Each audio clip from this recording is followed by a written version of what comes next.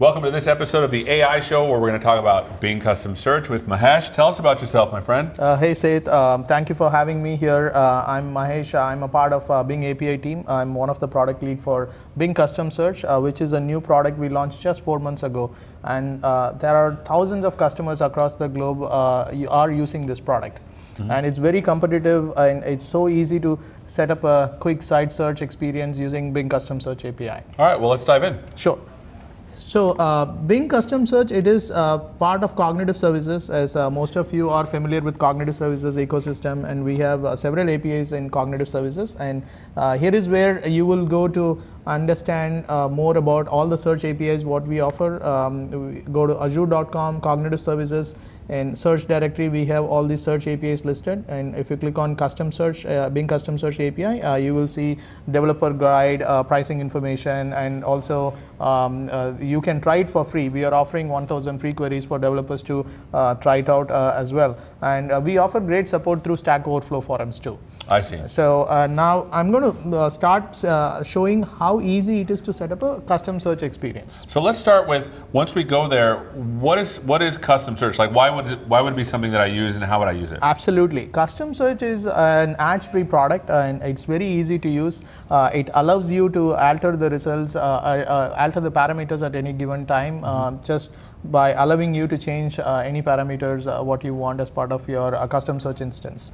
And you can use custom search in multiple ways. One is as a site search, where you just need to add a specific site you want to surface results for your users, and that's it. That's all it takes to create a site search experience. And you can also use it as a vertical search. A vertical search is nothing but a topic-based search. Let's say, for example, if you are setting up a news company or a travel company, all you need to do is just add information about news sites or travel related sites, and that's it. That's all it takes to create a vertical search experience. That's pretty cool. All right, let's dive in. Let's see how you do it. Great. So I'm just going to customsearch.ai. I already logged in using my Microsoft account, and you can log in using your outlook.com or other email accounts. And this is how the admin portal will look like. And what I'm going to do for this demo is create a new instance, and I'm going to show you how easy it is to set up a site search experience. And so an instance is like a new container for doing search. Exactly. So you're just having it as an admin portal. You just create a new search instance where you are adding specific sites you want your users to see the results from, and that's what you will do from this admin portal. Awesome. So now what I'm going to do for this demo is I'm just going to call azure.com instance as a test instance I wanted to show. And now as a next step, what I'm going to do is I'm going to add a specific site. I want to enable a site search experience for my users. So for instance, I'm just going to say azure.com. This is where I want to surface results for my users. And to test whether it's working or not, I'm going to say, for example, Azure Functions. So this is the keyword.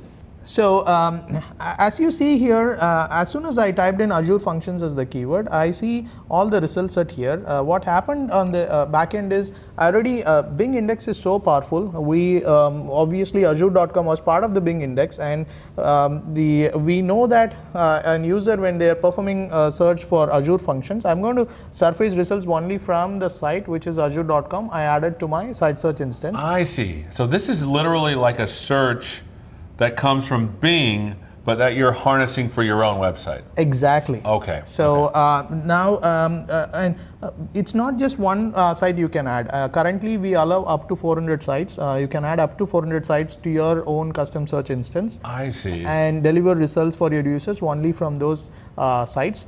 And also, instead of you manually typing all the sites, if you have the list of sites in a notepad, you can always use the bulk upload functionality what we have in order to upload a list of websites to your custom search instance. And this is pretty cool, because let's just say you have a network of bloggers, right, and you want to have a unified search across everything you do. You just add all those websites, and this custom search will return results from all of them. Absolutely. Cool. So the other key thing is, if you don't want to show certain results for your users, you can always use the blocking functionality. Think of certain forum results must be annoying for some of your users, and you wanted to block those results. If you choose to do that, you can always use the blocking functionality. And for this example, I'm just going to block this specific site from appearing to my end users. So I'm just blocking this specific site here.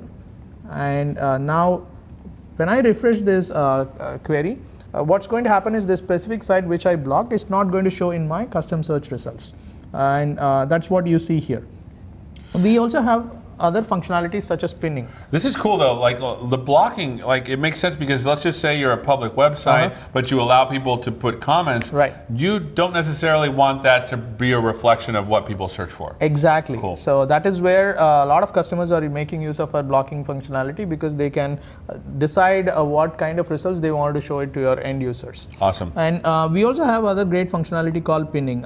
Pinning is nothing but you have an option to pin a specific site to appear at the top of your result set. Got it. So you show only relevant results that a customer really wants to see. So I'm going to say, for example, I wanted to just surface this specific result set.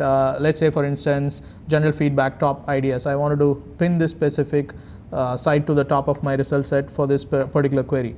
Now, when I refresh this specific query term Azure functions, what's going to happen is because I pin this particular site to appear at the top of my result set, that's what you see here. So pinning is so useful if you have multiple products and you wanted to, during a holiday season, if your company wants to surface a certain product at the top, you can always use pinning for that. And maybe even like for any kind of search, you want the most important information to you is this. You can give it the order of what. Can you give it the order for everything that shows up? Yeah, exactly. So you have an option to customize the result set however you want, and also this product allows you to change the site. You can always boost a site. You can also demote a site. You can re-rank. You can change the order of ranking as well. And we have an option, other things what you can do is you have an option to rename an instance. You can also clone an instance. Let's say if you're a sports company having multiple sports products, you wanted to create your own site search for those products, you can always clone an instance rather than recreating and entering a bunch of information again. That's awesome. So how do you actually put this on your website? Exactly. That is where I'm going to go next. Awesome. Now, there are multiple ways a user can make use of this custom search API. One, we offer an API endpoint. What we do is we return JSON response, and you can take the JSON and then make your own presentation layer, or we also offer a hosted UI free of cost. I'm going to show you how we are returning the JSON response so you get an idea. Cool. Okay, so in order for me to show that, I need to copy the subscription keys, and this is the test subscription key what I obtained, and that is where I encourage the developer community to go sign up for free so you can test it out yourself. Now I'm going to, for example, enter analytics as the query and then make an API call. As you see, instantly you can see the JSON response, which you can take and make your own presentation layer. And a lot of companies, the beauty of our product is it's not just for a particular segment. We have many startups to a mid-size to an enterprise level companies using our APIs, and some of the companies, they don't have a lot of dev resources. Right. So they don't want to invest time in building their own presentation layer. That is where those customers are using the hosted UI option. Right. So with hosted UI, we are, as I was saying earlier, we are offering hosted UI free of cost, and there are multiple things customers can do. They can choose a different layout however they want to surface their result set. In this example, I'm going to show a layout which has a search box. Got it. And then we also have different color themes you can choose between dark, sky blue, and classic themes. And you have an option to place what kind of text you wanted to show it in your search box. So I'm just going to say in this example, Azure.com search. For instance, because that is the site I just added. And I'm going to say I just want to show only 7 results per page. And then I can choose a page title. I'll say here search Azure.com. I can also add a logo to it so that it's easily, you can have your own company logo. I'm just going to, I already have a logo URL copied. I'm going to put it here. As you see, as soon as I make changes on the left side, I can see the changes reflecting on the right. This is not the actual result set, but it will give you a sense of how the result or the search page will appear. And now I can choose a different toolbar theme, and before I hit save, I need the subscription keys again. So I'm going to copy the subscription key from here.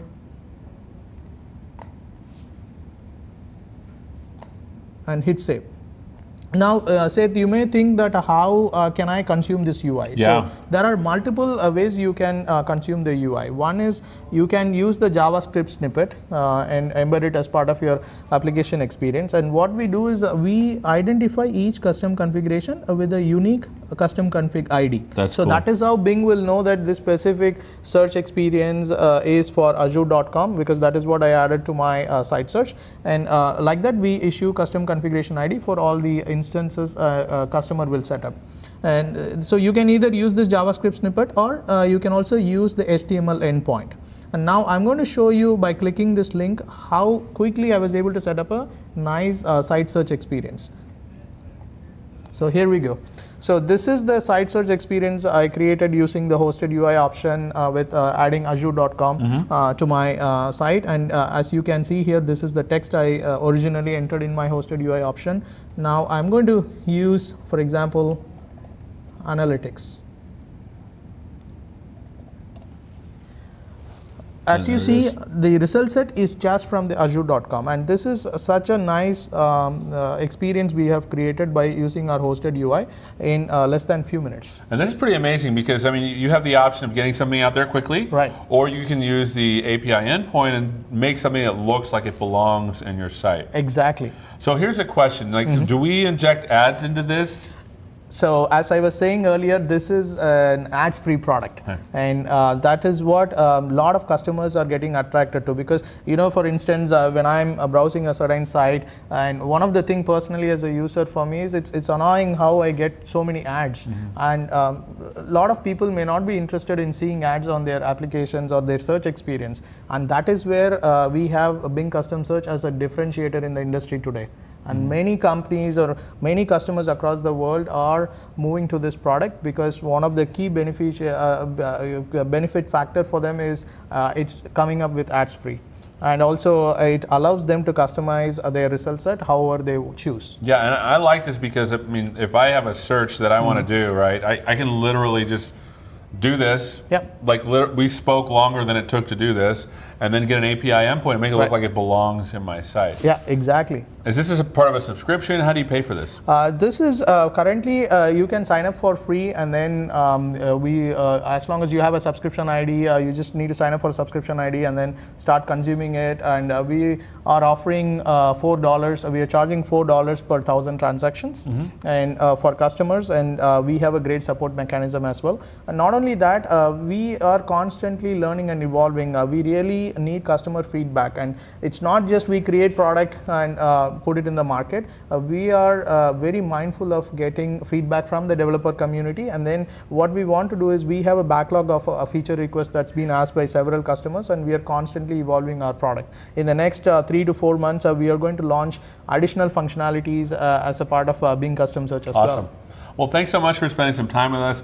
Thanks so much for watching. Make sure you take a look at customsearch.ai if you want to get started, or just do Bing Custom Search. You'll be able to find that on Azure.com. Yeah, absolutely. Thank you for having me, Seth. Awesome. Thanks so much for watching. We'll see you next time. Take care.